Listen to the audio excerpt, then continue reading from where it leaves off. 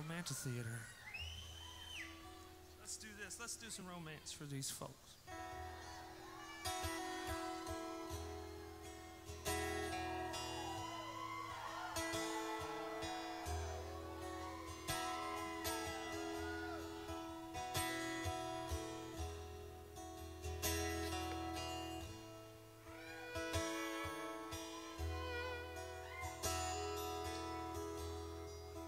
Heart on the run, keeps a hand on the gun. You can't trust anyone. I was so sure what I needed was more. Tried to shoot out the sun. And that is new music from Muscle Shoals area singer Jason Isbell. Hello, welcome into the Y'all Show. It's time now on the show that's all about the South with John Rawl to welcome in our Nashville music insider, Preshias Harris, here onto the show. Preshias is with Nashville Music Line. The website is nashvillemusicline.com, and she's also a music career development consultant.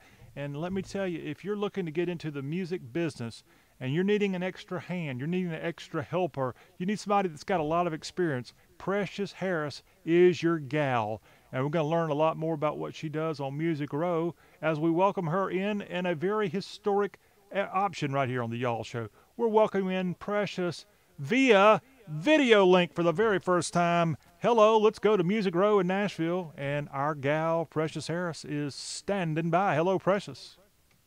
Hello. And just a surprise, I thought it was going to be tape, like our radio show has been.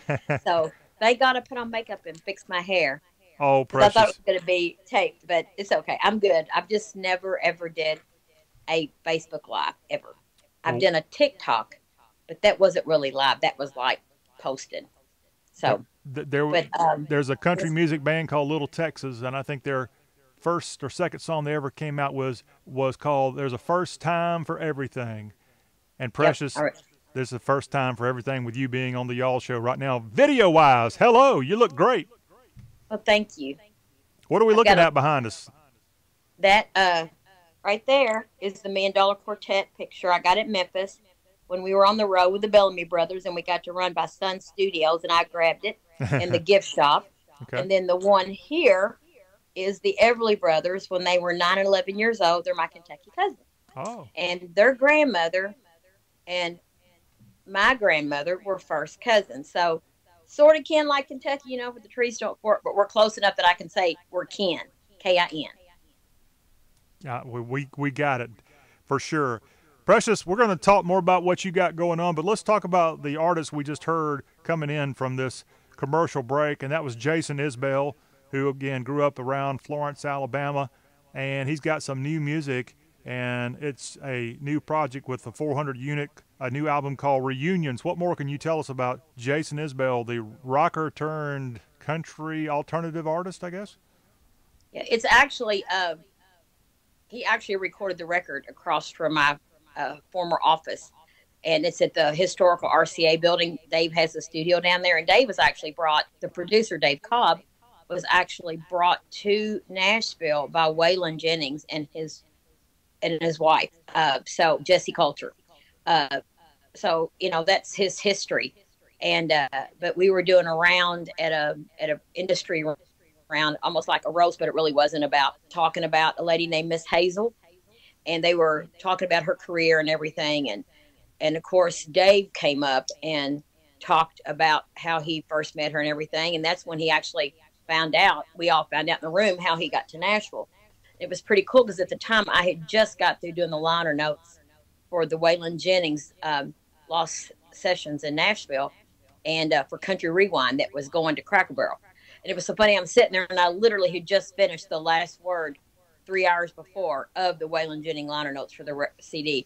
So I went up to Dave and told him, he goes, "Oh, I'd love to have that CD." He said, "That family means so much to me." And I said, "Well, I will bring it to you." So I brought it to the studio the next day, and he was very glad to get it. So it was pretty cool because he got one of the very, very first copies. As soon as I got it in, I brought it right to him.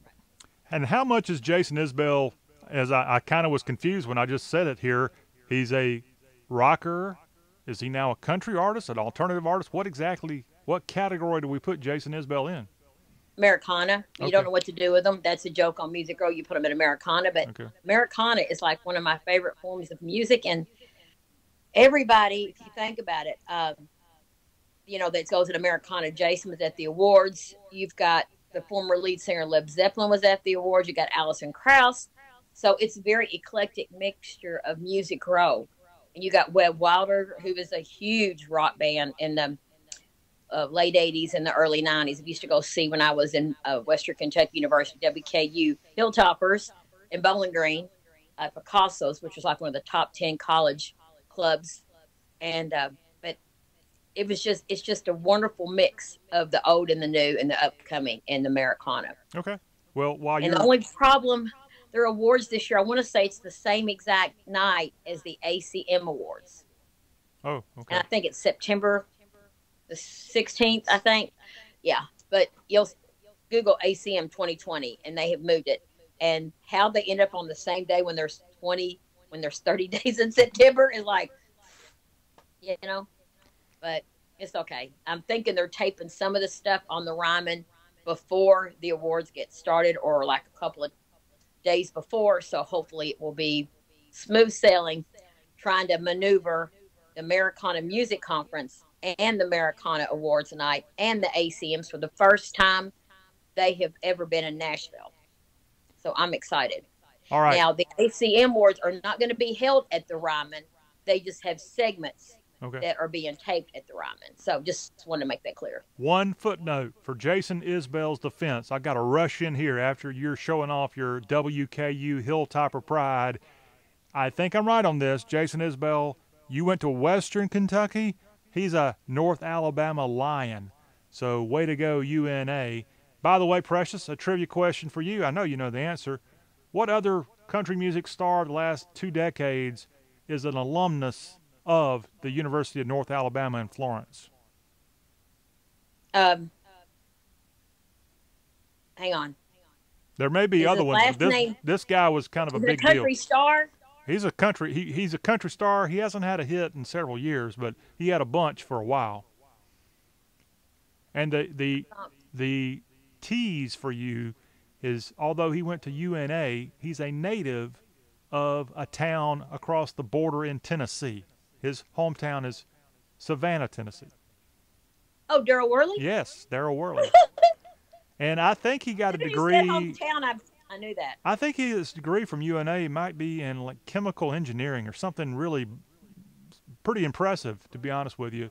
Darryl Worley, an impressive guy, regardless of what degree he got there at the University of North Alabama. And he's 6'5". Well, that's with his one. Boots on, he's 6'6". That's one of the things I was kind of hinting at there. Hey, speaking of trivia questions, we've got a trivia question for you, Precious. You cannot answer this, but all of you watching us or listening to us right now, chime in with the answer. And if you're the lucky person that gives us the right answer, we'll do something special for you. Before we get out of here, we'll get Precious to answer the question here on the Y'all Show and our Nashville Music Line Report with Preshias Harris. The trivia question is, it was 9 years ago right now, Precious, that the song You and Tequila was #1 on the charts. And I want to know who sang that song, and we'll have that answer coming up in just a few minutes. And Scout's honor, everybody, you can't use the Google. You got to know it. You got to get on Facebook right now and type out, Precious is doing a good job telling us, yeah, you got to key it in. No cheating. No cheating. Your cheating heart can't cheat on these trivia questions, but we'll have that answer coming up in just a few here as we visit with Preshias Harris on the Y'all Show. Okay, Precious, let's talk about Charlie Daniels. I think you've got some news about Charlie Daniels, and I'm excited about CDB. It's Charlie, and his band has been together. When we went to the Country Music Hall of Fame, when there was a special presentation for him, they were naming the people in his company, and every one of them had been there 25 years or more. I think he said the same manager for 40-something years. It's been a while. But anyway, one of his band members, Taz, who'd been with him forever, was killed in a car wreck, actually on the way to a show here in Nashville. And I interviewed him, sweetest man ever, and his sweet wife, who actually helped me out in some music business things. She's a music business attorney. But he's still got Charlie Hayward and James Stroud and Billy Crane were part of his band that came in and did. Now, James Stroud, believe it or not, he used to run a label called Giant. He also has several credits on Grammy-nominated records and country records and some of the rock records that came out of the 60s and the 70s as a keyboard player. But anyway, but they were all gathering together, and I got to see the video last night. You've got Randy Owen, and it makes you realize, when I saw Randy, I'm like, the first time I ever saw Randy live was in Bowling Green at WKU, Alabama tour, and Janie Freaky was opening up for them. And now I see him with gray hair and signs of age, and it hasn't changed. Ever though he sings, it's the same as he was singing to me in 1980, 81, something like that, in front of, 10,000 people. So, but anyway, but he's got Colin Ray and, of course, Ray Stevens, but he's got some good ones. You just got to see it, the quarantine video, for you to understand how really cool it is. All right, James Stroud, as you mentioned, who had giant records back with artists like Doug Supernall, Darryl Worley, not Darryl Worley, Darryl Singletary was an artist. Clay Walker, yes, I think it's Clay Walker. Clay Walker was certainly produced, I think. Produced them. Clay. And the thing about James Stroud that stood out for me, Precious, was James Stroud, a great producer. His background, though, was a drummer, and that's what he got a lot of credit for. He was a big drummer. I knew it was an instrument. Yeah, drums, that's arguably an instrument. But, yeah, James Stroud, quite a great sound in all those records if you go back and find any of the stuff. I know who the keyboard player was. Tony Brown produced George Strait. Oh, okay. All right. All right, Precious, let's move on to talk about something that I think you can confirm this. Can you copy that? Yes. Can you copy that? Copy 10-4? No, Copy That is the brand new effort from Sara Evans, the Missouri native. Have you heard about Copy That? It's the first time that we're going to have some new Sara Evans music in quite some time. Yes, she actually started her own label. She's got Dixie's Midnight Runners, Come On Eileen, a couple of other stuff. I've not got to hear the album. I have got the link. I did put it in a press in my blog on Nashville Music Line. But I remember how, when my boss at the time, songwriter, was writing with a guy named Kim Williams. Kim Williams used to hire her. And, Kim Williams, her Ain't Going Down Till the Sun Comes Up. And he's just Google Kim Williams Hall of Fame songwriter, and you'll see. And by the way, Kim Williams is a male. Yes. A boy named Kim. And his daughter, Kim, yes. And his daughter is a gorgeous redhead. But she's got a couple of songs on Garth's box set of the Decades stuff. Anyway, back to Sara Evans. I remember her singing our demos in the early 90s before she got her deal with RCA. Well, I'm still stuck on. She was like the most demand demo singer. Sure. I'm still stuck on her very first effort on RCA. They put out a vinyl, and that was back when she was wearing the neckerchiefs around her neck. Yeah. And just, wow, is all I can say. But she's in the studio now, and she's got this new Copy That effort, and we're watching some video of her in the studio. And you can find more of this on her YouTube channel for Sara Evans. And the video, for whatever reason, they intentionally kind of made it look like it was something from the 1950s, it looks like there, with the effects they use. So don't adjust your screens, y'all. But Sara Evans, some great music. And boy, she's had some great records through the years. I'm looking forward to having some new Sara Evans music. Like I said, knowing her, she was in town singing demos. Trisha Yearwood was in town. In the early 90s, there was some major magic going on Music Row. You had a new label pop up called Arista Records, and then you had a media company called Aristo, and they were working with Country Radio Seminar, and it was just a magical time. And 1993, 94, Wade Hayes came to town with Johnny Lee playing his guitar at the place called Gillies before everything went kapoof in construction. But it was just a wonderful time back then. John Michael got signed to Atlantic. They signed Tracy Lawrence. It was like a magical time. A lot of the superstars we know today were all signed in the 90s, 90, 91, 92. Mm-hmm. A magical time in country music. Magical time. And we're looking for my favorite, Neil McCoy, one of my favorite entertainers. Neil McCoy, love him. I love interning for him and John Michael. and Confederate Railroad, and who else was on there? See, John Michael, Tracy Lawrence, You Neil talking about Atlanta McCoy. Records back in the day? Yeah, I was the intern, and those were like our 4 go-to artists at the time. I don't know. I don't know if this guy predated your arrival at Atlantic Records in Nashville, but a guy named Billy Joe Royal. He may have been he was not there. I think the one I remember, beside the 2 boys that became really superstars, was a guy named Martin Del Rey. Oh yeah, Lily's White Lies. Love that song. Yes. And he was, we had a girl, their last name was Lee, beautiful brunette. I can't remember her name. Isn't that awful? You have to realize I turned 58 Wednesday, so I'm Happy birthday, Preshias Harris. We're all excited for you on that. And since you've turned 58, maybe you can be in this St. Jude Marathon, or maybe give me an update at least on the St. Jude Marathon and other things going on in Music City as Nashville is slowly, riots aside, trying to come back to life after the coronavirus.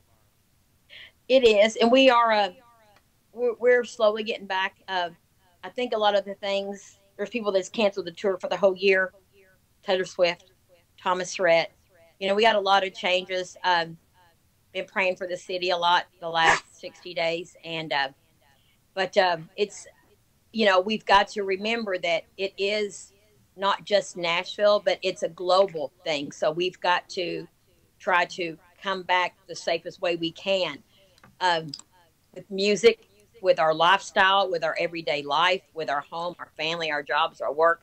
So it's completely affects every single person in our city. And live music is the lifeline of our city as far as the entertainment and our tourism. And, you know, they canceled CMA Fest. It's never, ever been done. Even when they had tornadoes running around downtown, they didn't cancel it.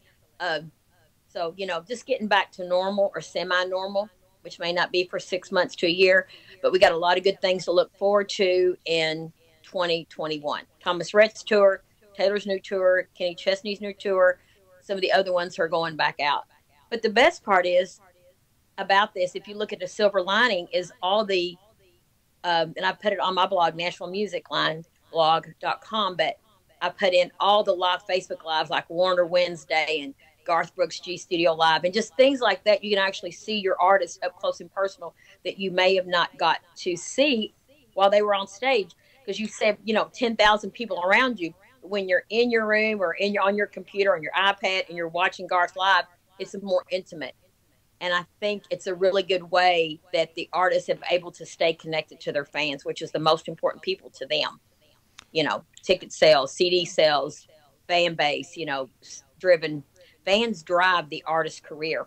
And hopefully the artists don't forget that. You know, Garth never does. He's always known to stand in line. Sometimes I think he stood in line for 24 hours straight and met everybody at Fanfare that year. And no one's ever did that again. No one's ever broke that record. I don't think they will, because he's the G-man. He's the G-man.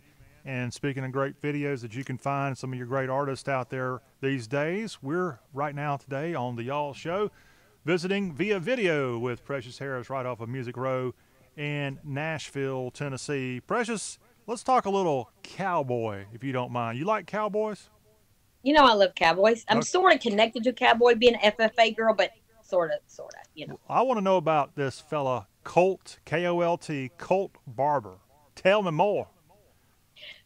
Colt is a real cowboy, and I got to know him about 2 years ago. And I know him not only as an artist, but also as a songwriter and producing his own records.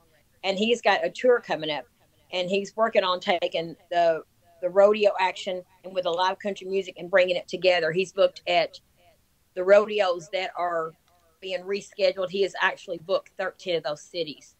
And I'm excited. I know that they're trying to figure out how to make it work, because some of them are working to do the spanning out of 6 feet.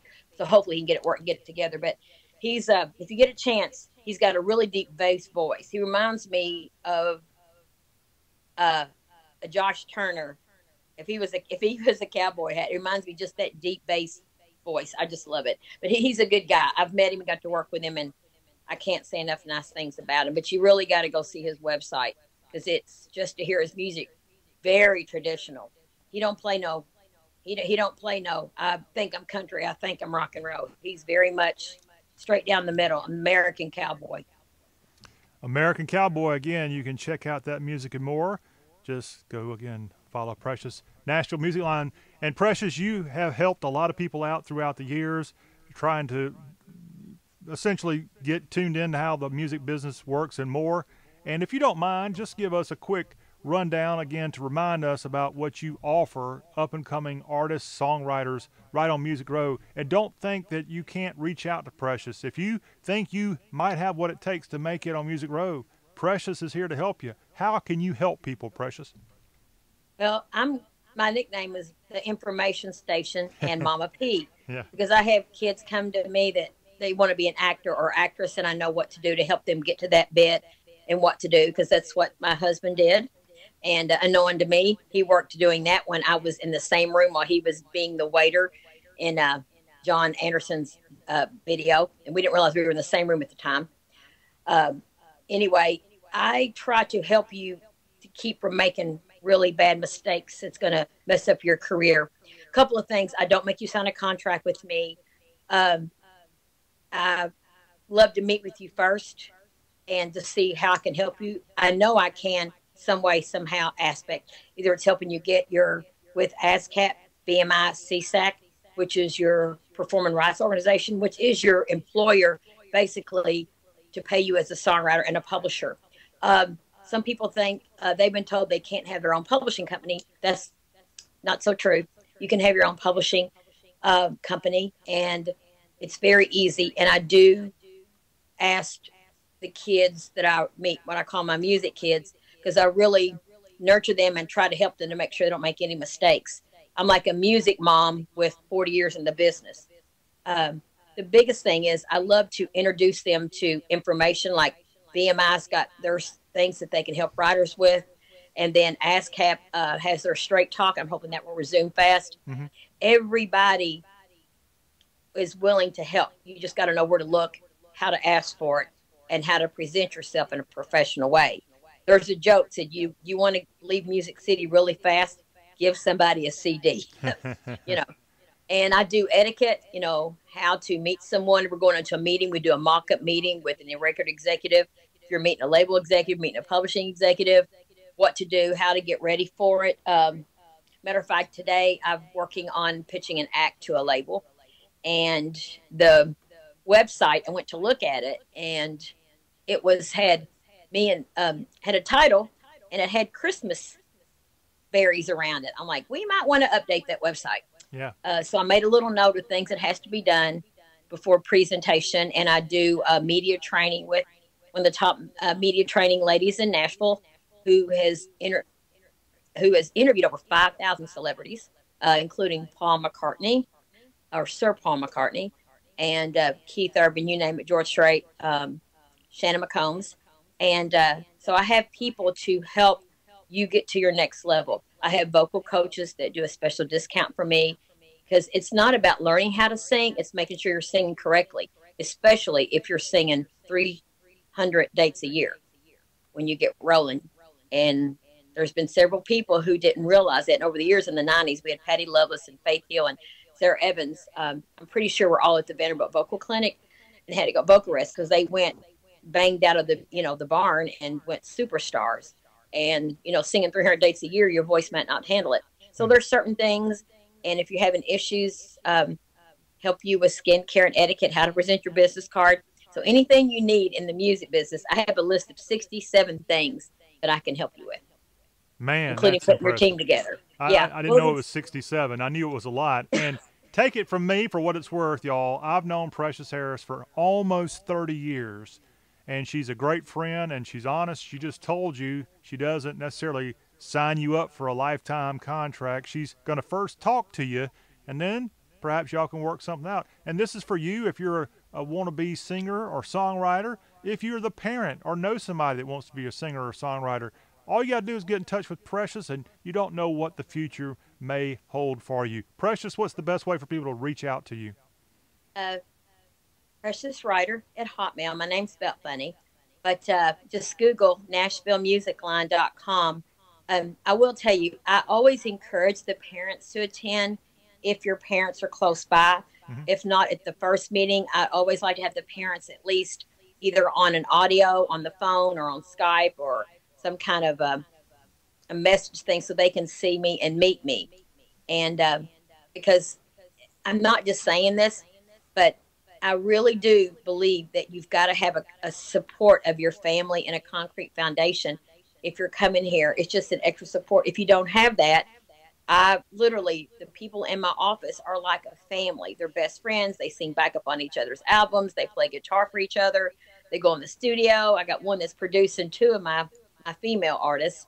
And one of them, we just hit, I think, 20,000 views on her, 20,000 streams on one of her songs called, her name is Meg Riley, on The Boy in the Bottle. And so long time coming. So we're pretty excited about that, and she's independent with not a lot of money behind promotion. So I always try to find good ways to help the clients and my music kids promote their music with just a very limited budget. You do it, and you do it oh so well. Preshias Harris, thank you again for sharing what you do.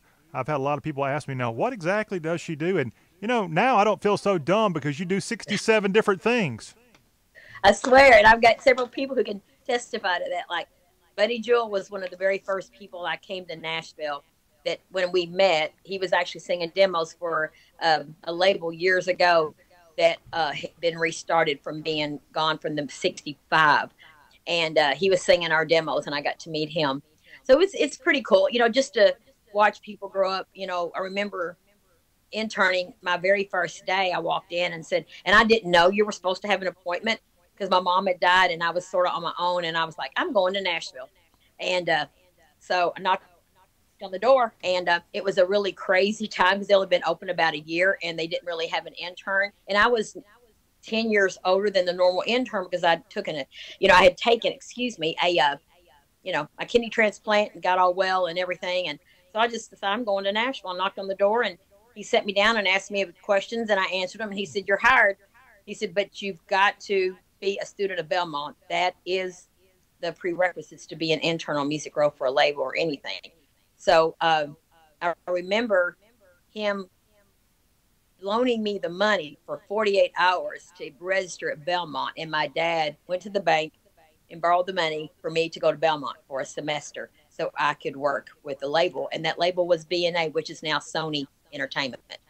So I've been lucky to be on the ground floor at some of the big changes in the early 90s, and watch the people I used to drink coffee with at Longhorn, like Daryl Worley and John Michael, become country stars. And it's just a wonderful ride. And I'm lucky enough, prior to its demise many years ago, to have a few meals with you there. That's how we met. Well, we didn't meet there, I don't think, but we went there a bunch, Longhorn. And, yeah, we did. And we met at Atlantic, I think, when I was interning at Atlantic. Yeah, but they had a great burger, I think you liked there at that Longhorn, just off of Music Row in Nashville. Preshias, we got to get out of here, but we got to answer that trivia question. And that trivia question is, it was, I think, 9 years ago today, the #1 song was You and Tequila. And Miss Preshias Harris, you referenced B&A a few minutes ago. I believe it was on B&A this guy first had a lot of chart success. Who was Capricorn and then B&A. Yeah, Capricorn, he had a little success, but he had his first big hits when he was on B&A. Who sang You and Tequila? And it's actually a trick question because two people kind of sort of sang on that song. It was Kenny Chesney, who his manager and I interned together at Atlantic when we met, Clint Hyam, and Grace Potter. How about that? And that was a really good match. I wasn't for sure when I heard they were doing the duet how it would come out, but it turned out really good. Very good, very good. Also, this week marks the 51st anniversary of Galveston being atop the chart for the great Glenn Campbell. Well, another great singer that we lost just a few years ago, and what a great song there. Preshias, thank you very much for coming on the Y'all Show and your Nashville music line. It's been a real treat to see you here. You too, and it's good to be back. And everybody have a blessed day, and just make it a wonderful red, white, and blue day. All right, everybody, our Nashville Music Insider, Preshias Harris. And that will wrap up our Nashville Music Line report. and go to NashvilleMusicLine.com for more info on everything Music Row, courtesy of Preshias Harris. Until we see y'all again, John Rawls signing off of this, the Y'all Show Nashville Music Line Report.